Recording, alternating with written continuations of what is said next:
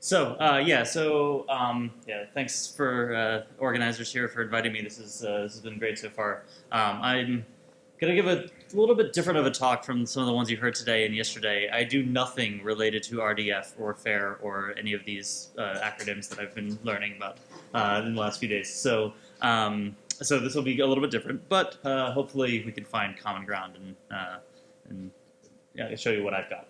I'm at the Broad Institute and Mass General Hospital in Boston in the U.S. And there I work on these large aggregation projects, and particularly ExAC and now Nomad. And I'll describe what those are in just a moment. I consider myself something of a geneticist these days. I really think about human genetics and what kind of data we need and what kind of data we can use to kind of solve the problems facing us. And really, I mean, I'm sure you know about the Moore's Law graphs of how cheap sequencing is getting, but I like these better, actually, the number of genomes and exomes that have been sequenced over time. And so the numbers here on this graph are the numbers from the Broad Institute itself. So this is simply at the Broad Institute, the number of genomes and exomes that have been sequenced. So by the end of, this is from late last year, the last numbers I have, but something about 60,000 genomes, 250,000 exomes. And since this is just the Broad Institute, I think it's safe to say that there's at least this much data not at the Broad, so probably something like 500,000 exomes, or even maybe at this point even more. And then 100,000 genomes probably have been sequenced around the world. And that's really exciting and a great opportunity for playing with this kind of data. But of course, much of this data are siloed and are not necessarily in a readily shareable form. And even if they were, perhaps one project has some data, or maybe an institution or a company. And then in some cases, even if you did have the data on hand, everyone has their own opinions about what pipelines are best to run, so they are somewhat inconsistently processed, so you can't always compare them easily. So to tackle this problem, at least for what we could tackle this problem, we started this exome aggregation consortium. So this is in Daniel MacArthur's group at the Broad. There we basically got all the exomes that we could get our hands on. Most of it was sequenced at the Broad, but then we also have external collaborators that have graciously contributed data. Got our hands on something like 92,000 exomes, and then did a very painstaking joint processing and joint variant calling pipeline that really took a lot of effort from some of the genomics platform groups at the Broad. And from this, we were able to release something like 60,000 exomes that were high quality, unrelated individuals, consented for release, and that we could. So we had something like 60,000 exomes, and from so many projects that are, I'm not going to name individually, but you can see on the right side some of them here. So this was released something like 3 years ago at this point, and since then, of course, we've collected more data, and so now this is what I'm suggesting, that we're shifting to Nomad, where Nomad is a kind of superset of ExAC to some extent, minus some samples that got lost. So we have something like 200,000 exomes, 20,000 genomes, of which we're releasing 120,000 exomes and 15,000 genomes. And as you can see, the contributing projects got even longer, and definitely not reading through that. But we are very grateful to the people who have donated their data for this cause. So what we can then, the motivation for all this is we can actually get some novel biological insights. I won't actually talk about them here, but they are published as of last year. You can go to that URL to see the publication. But what I really am interested in is creating this resource for the community. So a data set that can actually be used, and actually has been used quite frequently across the world. So in particular, of course we have some constraints about what we are allowed to release and what we aren't. But one thing that we are able to release is high-resolution allele frequency data. So for each particular variant in the genome or in the exome, how many individuals have been observed with that variant and then break it down by population, sex, and that kind of thing. And this is really important for clinical geneticists. So there's a growing number of individuals who are getting sequenced in the world that have some rare disease, and now the clinicians, the clinical geneticists want to know, where is the causal variant? Can I actually pinpoint it? And having this frequency database is actually very crucial for this, because if you see a variant that may look scary, maybe a loss of function variant in some very important gene, but actually, as it turns out, it's fairly common in the population, so it doesn't necessarily need to be you don't necessarily need to worry about it. That's actually quite important. And so we've released this data prior to publication. Both ExAC was released 2 years before, and now Nomad has been released, even though we don't have a paper on that yet. Of course, we released the data dump for anyone that really wants all the data, but I actually really find it interesting that we need to gear this also towards non-bioinformaticists to really think critically what are the problems that people need to solve with this data, and how can we enable as many people as possible to do it. So to this end, we've released this ExAC Browser. This might look familiar to some of you. These little blue peaks. And basically the idea was here, again, to really get the data in the hands of as many people as possible, non-bioinformaticists, clinical geneticists. The details I'm not going to go into, but it's a fairly actually lightweight browser that is, of course, publicly released, open source and everything. But basically we've tried to really get into the minds of like, what are the people that are going to use this tool and how are they going to use it? And so there's a few questions that we can try to answer with this. For instance, I have a favorite gene. What variants are found in that gene in just a healthy or relatively healthy normal population?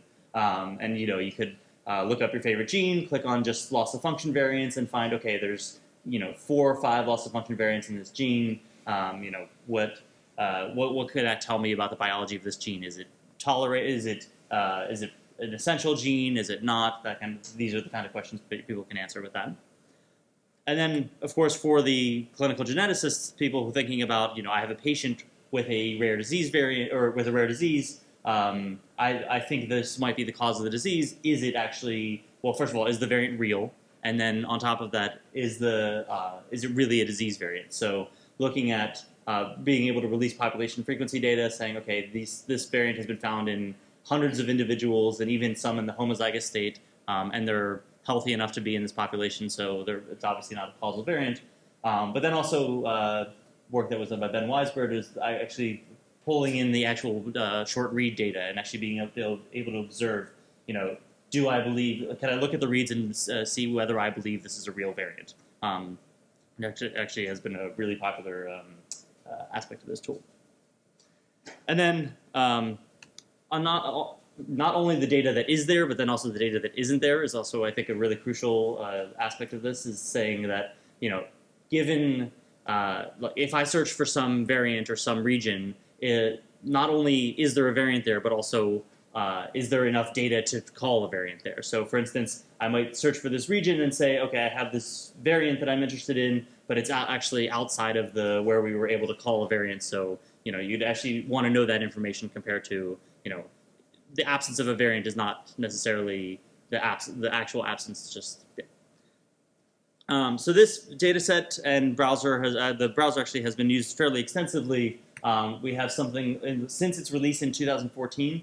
We've had something over 9 million page views and 400,000 users as of today or yesterday when I looked this up. So over time you can see the trend has actually been somewhat increasing. I'll get to why it's coming back down in a second. And of course, if any of you are familiar with looking at these kind of plots, day-by-day plots, you can actually see weekends where it actually dips off. To my annoyance, clinical geneticists don't seem to work on weekends, so there's that. And then also drops and holidays are kind of apparent. But then, of course, increases right before major conferences. So this is right before the American Society of Human Genetics conference, so you can really see an uptick in traffic. You may notice it appears to be going back down, but actually that's because, as I mentioned, we are moving towards Nomad, and so the Nomad browser actually has been picking up in popularity, and so together they're actually still increasing. It's been used by nearly every country in the world. There's a few small exceptions, but it really is pretty widely used. And then one vignette that I can share with you is obviously it's mostly, a lot of its usage is actually in the US. And in the US, we can actually pinpoint on top of that where individuals are using the browser. So of course, this is highlighting some of the major metropolitan areas in the United States. Of course, New York, Boston, Washington, D.C.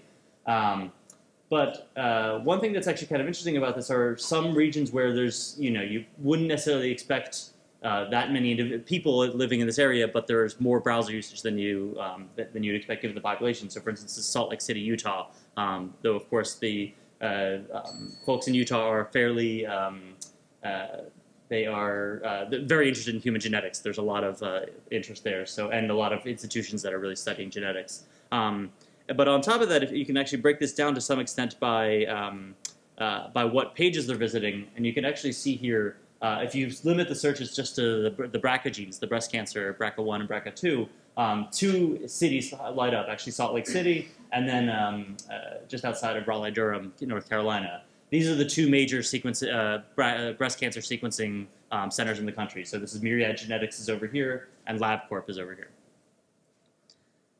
So that's what we've got so far, but actually the browser's been used extensively, not only by individuals actually going and looking on the browser itself, but also creating clones of it. We've had something like, I think, 15 already different groups and individuals asking us, can we use the browser, can we clone it? And of course, we're very happy to share code and data and everything they need to do that. And so we've had actually extensive use outside of that, including some companies that have been making clones of the browser, and then of course public projects as well. And then now someone's even extending it to dogs.